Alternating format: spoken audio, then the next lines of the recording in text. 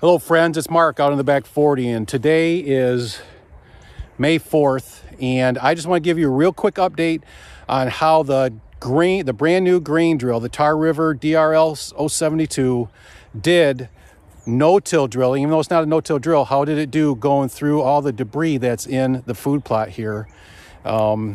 And just kind of give you, it's going to be a rough video. It's going to be ugly, but I just thought I'd pop out here real quick just to show you in case you're curious. And why do I have this pretty shirt on? Because it's sprayed with permethrin for the ticks. Ticks are terrible this year. Like, you walk out here and boom, you got ticks on you like that. So I spray this with permethrin and keep it up in my barn all the time. So maybe you want to do the same thing too if you got ticks. But anyways, so here you go. Let's kind of take a look at the ground.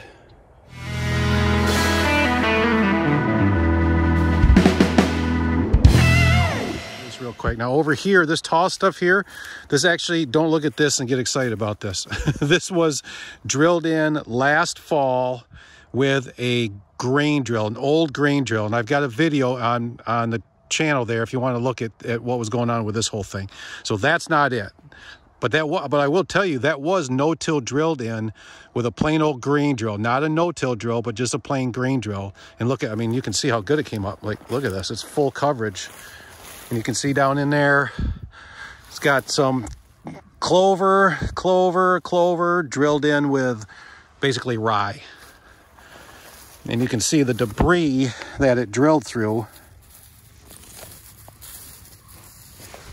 So, but anyways, what we want to talk about is this over here. Now, this last year was growing. You can see how heavy the stalks are. I mean, this is heavy stuff. This was corn and sorghum, Sudan grass, and a lot of real heavy stuff. But so what we want to see is how well did the drill do on this. So let's just pick a line here. So here's a line. I don't know if you can see it right here.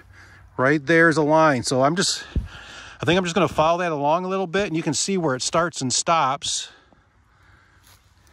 Now there's two lines here, so let's just kind of follow those.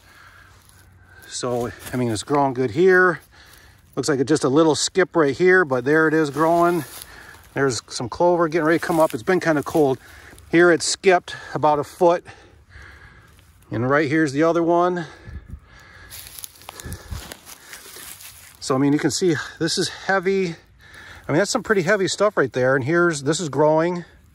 So I got that in. There's a little clover. I don't know if you can see that right there. So, I mean, the clover hasn't even got going yet because we're not getting good rain right now. But here, through shit, like, look at all the garbage on here. Here's some more. Drilled through the crap. Here's some more. I mean, look at this right here. Like, those are growing. Is that a better angle? Those are growing. And this, look at all the thatch that it drilled through. So if I pull that away, you can see what's in there. So somehow I got this down in there. There's a pea. Here's a pea that got in there. So you just keep following this. Here's some more rye. And again, look at how much junk is in here. Look how thick this is. There's another pea.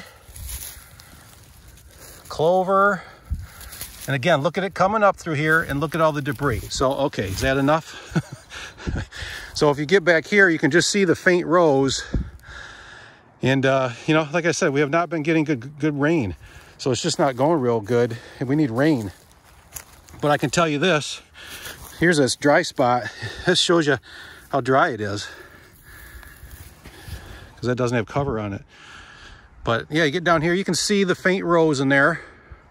So I just wanted to shoot this real quick to give you an idea of how well did it drill through everything. Now there's a lot of weeds in here, and it's going to take another year or two to really get the system going.